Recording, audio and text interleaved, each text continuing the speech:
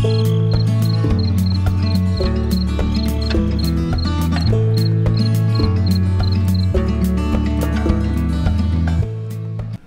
morning, everyone. I'm glad you're here. Thank you very much for joining me today. I hope everyone has a very safe Halloween tonight. Don't forget to watch out for the children. They're so excited about getting their candy. They won't be looking for cars or trucks, motorcycles, things like that. They just don't look for traffic. So keep that in mind. There was 2 earthquakes today that were of a large magnitude. The first one I'll cover was by Fiji, a magnitude 6.5. That one was very deep, 341.7 miles below sea level. I'll cover this one about Chile here in a minute.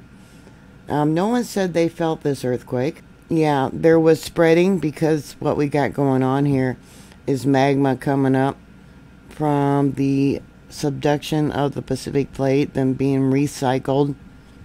And this is how we got all these islands that were formed. Let me bring it out. Yeah, there's several fault zones through here. Subducting underneath the Tonga Trench. And then it comes back up and recycled. And that's how all these islands were formed. USGS gave it an intensity level of 3. The deeper the earthquake, the less it is felt. And like I said, this one was really deep. The next one was a magnitude 6.7. That was off the coast of Atacama, Chile. 27 people said they felt this earthquake. We have 3 people from La Serena said it felt like an intensity level 4, and I don't really see anything else. Oh, up over here towards the north. Okay. Intensity level 4. And even farther, we got a couple more here. Let me see if I can click on it. It won't, will it let me? Okay. Intensity level 3. And then there was another one. Oh, wow, that's surprising. Intensity level 5. And that was really quite... Here are some of the felt reports that were sent into EMSC. 187 miles south said it was a little strong. Another report, 182 miles south, says it was strong and long. Another one says it was super strong. Another report says it was strong. They were in their vehicle, which was large, and their vehicle was shaking like a shaker. This one here said the vibration was fast, and they did have some things fall. All right, 119 miles northeast there in Chile. The shaking was long, and the intensity was a long duration. Strong movement, lots of shaking, not enough to go outside. That was 192 kilometers north, so that would be about 120 miles north. 204 kilometers south, so that would be about 126 miles. Said it was silent. I guess they didn't hear it, but they did feel the shaking. It lasted for about 3 minutes, and the motion was circular. It felt loud with noise and was extensive. Another one here says it was large. This one here said it was very smooth. The TV and the lamp in the kitchen swayed.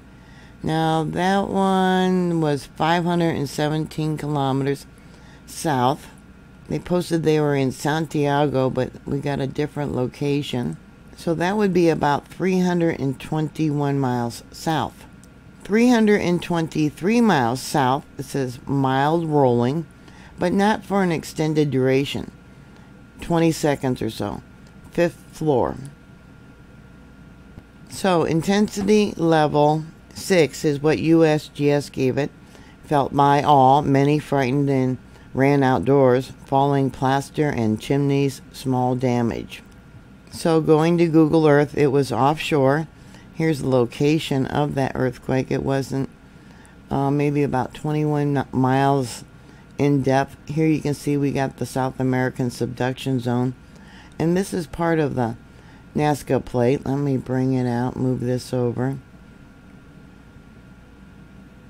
This subduction zone is one of the longest subduction zones in the world, about 7,500 miles, and yeah, is responsible for a lot of large earthquakes. Back in 1960, not far from here, there was a magnitude 9.6 earthquake.